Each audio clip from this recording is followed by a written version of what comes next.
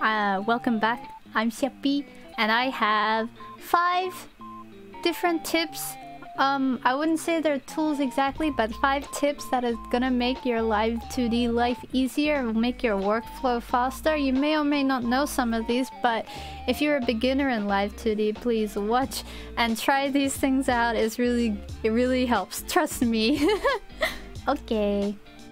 So the first thing I think any beginner of Live2D should know about is that you don't have to select the text of the ID of any object. You can just have the object selected and press Ctrl C and V into the clipping ID box for when you need to clip objects to each other, and it will easily just clip anything. It's a little bit quicker, I find.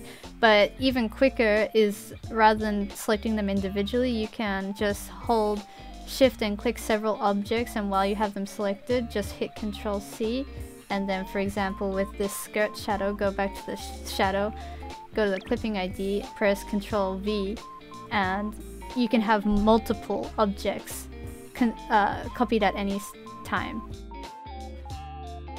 So the next tip is pretty close to the last one, where you could select multiple objects and then you could have multiple IDs selected, but with this one you can select one ID and then copy it to multiple clipping IDs.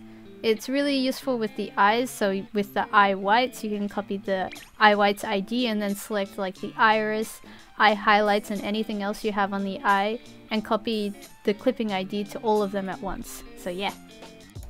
Tip number 3 is that you can create a keyboard shortcut to open the physics modeling settings.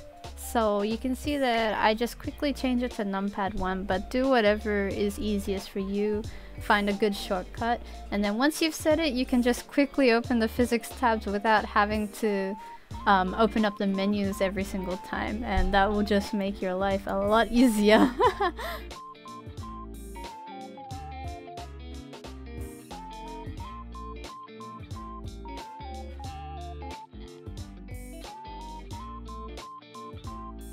So number 4 might be one that a lot of people know about, but when you're messing with the parameters and you want to go back to the default state, you can just click the reset to default values button that is in the parameters box right there.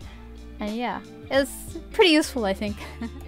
So the last tip I have for people is if you spend a long time setting up your parameters and you have all these groups and you don't want to lose that progress on your next model, you can export the settings and then import them to any new model, and it will have all your groups set up for that new model, and that is very useful, trust me.